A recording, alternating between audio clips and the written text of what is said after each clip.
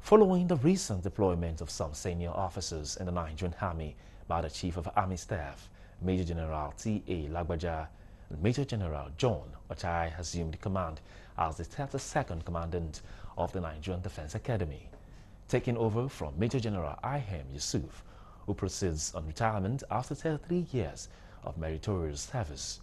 In his brief remarks during the handing and taking over ceremony at the NDA headquarters, the outgoing Commandant, Major General I.M. Yusuf, thanked God for a successful career and fulfilled tenure as NDA Commandant.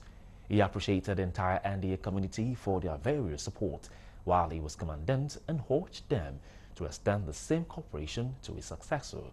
Speaking also at the event, the Commandant NDA Major General John Ochaya described his appointment as a privilege to serve, noting that his primary responsibility is towards the cadets and staff development. It is a learning process on our journey through life. I'm ready to learn and accept advices as we make progress in the attainment of the set goals and objectives of producing the officers that meet the expectation of the Nigerian nation.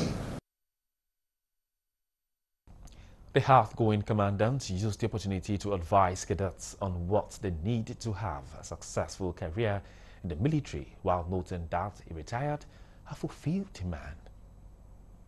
Keys to successful military career are character, leadership, and competence.